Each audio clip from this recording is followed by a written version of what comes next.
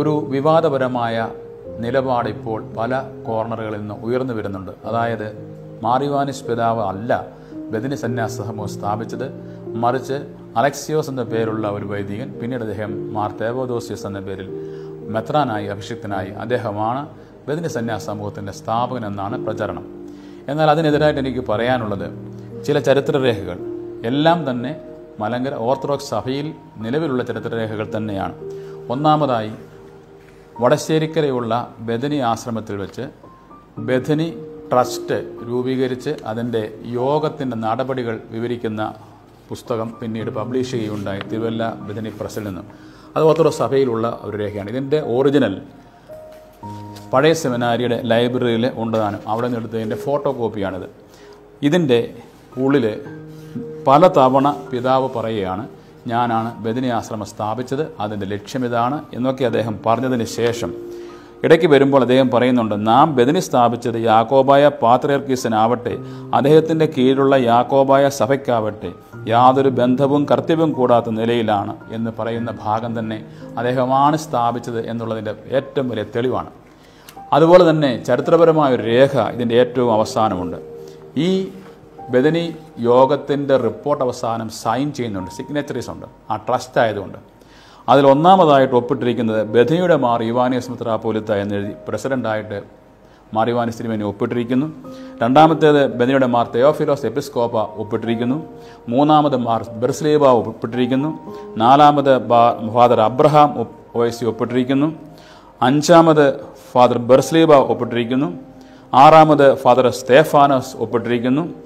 ഏഴാമത് father Alexios ഒപ്പിട്ടിരിക്കുന്നു. പിന്നീട് father job, father Joshua, John ഷമ്മാശൻ, Mathai സാധു, മറ്റ് 2 സാധുക്കളുടെ പേര് ഇതിനകത്ത് വ്യക്തമല്ല. ഇത്രയും പേരാണ് ഇതിൽ ഒപ്പിട്ടിരിക്കുന്നത്. എൻ്റെ ചോദ്യം, തേവോദോസിയോസ് അല്ലെങ്കിൽ അലക്സിയോസ് എന്ന് പറയുന്ന വ്യക്തിയാണ് ഈ ബഥനി ആശ്രമം സ്ഥാപിച്ചതെങ്കിൽ ഈ ട്രസ്റ്റിൽ എന്തുകൊണ്ട് അദ്ദേഹം 7ാമതായി ഒപ്പിട്ടിരിക്കുന്നു? ഇത് ഓർത്തഡോക്സ് സഭ മാവേലിക്കര മുനിസിപ്പൽ കോർട്ടിൽ രജിസ്റ്റർ ചെയ്തിരിക്കുന്ന ഒരു ട്രസ്റ്റ് ഡീഡാണ്. ഇതാണ് സർക്കാരിൻ്റെ പോലും കയ്യിലുള്ള ഒരു വലിയ രേഖയെന്ന് പറയുന്നത്. ഇത് മലങ്കര കത്തോലിക്ക സഭയിലുള്ള രേഖയല്ല. രണ്ടാമത്തെ 1925 ബഥനി മാസികയാണ്. ഈ ബഥനി മാസികയിൽ ബഥനി സ്ഥാപനത്തെപ്പറ്റി പറയുന്നുണ്ട്.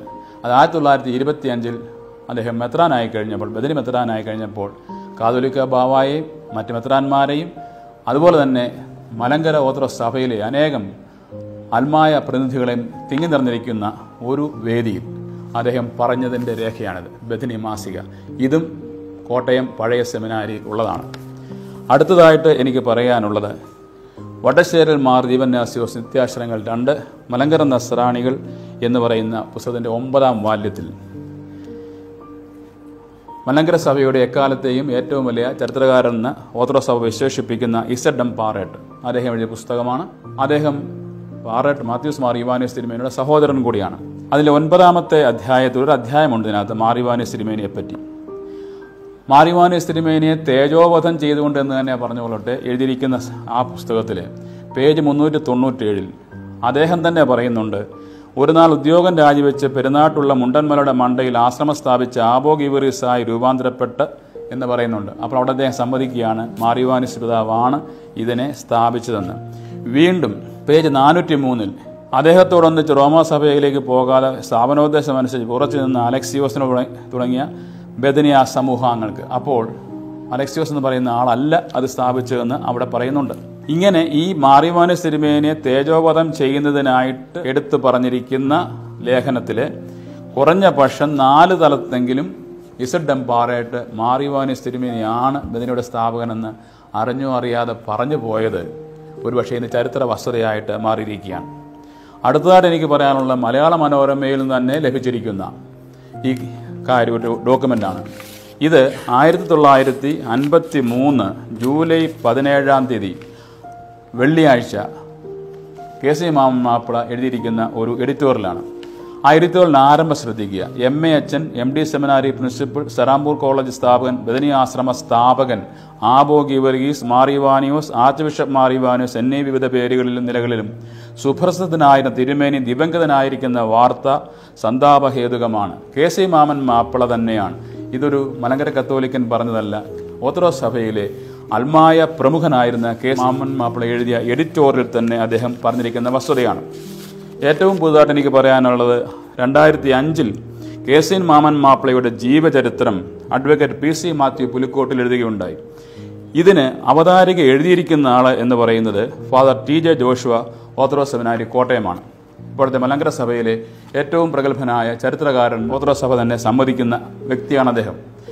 ആ പുസ്തകത്തിൽ കെ സി മാമൻ മാപ്പിളയും ഫാദർ പി ടി ഗീവറിസും അല്ലെങ്കിൽ മാർ യോവാനിസ് തിരുമേനിയും തമ്മിലുള്ള ബന്ധത്തെപ്പറ്റി പറയുമ്പോൾ പേജ് 104 പറയുന്നു, സറാംപൂർ കോളേജിൽ പ്രൊഫസർ ഉദ്യോഗം സ്വീകരിച്ച് father P T Geevarghese MD principal പദം ഉപേക്ഷിച്ച് പോവുകയും കുറച്ചു കൊല്ലം സറാംപൂരിൽ കഴിഞ്ഞ ശേഷം മടങ്ങി വന്ന് സ്വന്തം നേതൃത്വത്തിൽ ബദനി ആശ്രമം സ്ഥാപിക്കുകയും ചെയ്തു. ഈ പറഞ്ഞ 5 ചരിത്രരേഖകൾ ഇനിയും ധാരാളം നമുക്ക് കൊണ്ടുവരാൻ പറ്റും. ഈ ചുരുങ്ങിയ സമയത്തിനുള്ളിൽ ഇത് മാത്രമേ കാണിക്കാൻ പറ്റുകയുള്ളൂ. ഈ 5 ചരിത്രരേഖകളും ഒന്നുപോലും മലങ്കര കത്തോലിക്ക സഭയുടേതല്ല, മലങ്കര ഓർത്തഡോക്സ് സഭയുടേതാണ്.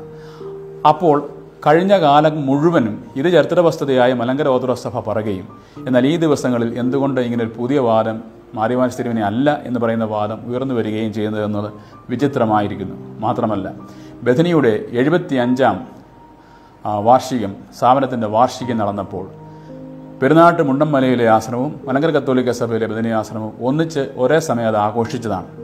എന്നാൽ ശതാബ്ദി ആയപ്പോൾ 2018 ഒരു വർഷം പുറകിലേക്ക് മാറ്റി അത് ആഘോഷിച്ചു. 75ാമത്തെ ജൂബിലി ഒന്നിച്ച് ആഘോഷിക്കുകയും 100ാമത്തെ ജൂബിലി 2 ഡേറ്റിൽ ആഘോഷിക്കുകയും ചെയ്യുന്നതിൻ്റെ സാങ്കത്യം എന്താണ്? ഞാൻ അധികം വിസ്തരിച്ച് പറയുന്നതിന് ആഗ്രഹിക്കുന്നില്ല. ഇപ്പോൾ വരുന്ന ഈ പുതിയ വാദഗതി ചരിത്ര വസ്തുതകളെ തമസ്കരിക്കുകയും സത്യത്തിൻ്റെ ക്രൂരമായ നിരാകരണവുമാണ് എന്ന് മാത്രം പറയുവാനാണ് ഞാൻ ആഗ്രഹിക്കുന്നത്. ബദനി സ്ഥാപനവുമായിട്ട് ബന്ധപ്പെട്ട് ഇത്രയും കാര്യങ്ങൾ പങ്കുവയ്ക്കാൻ സാധിച്ചതിൽ സന്തോഷം. ദൈവം അനുഗ്രഹിക്കട്ടെ.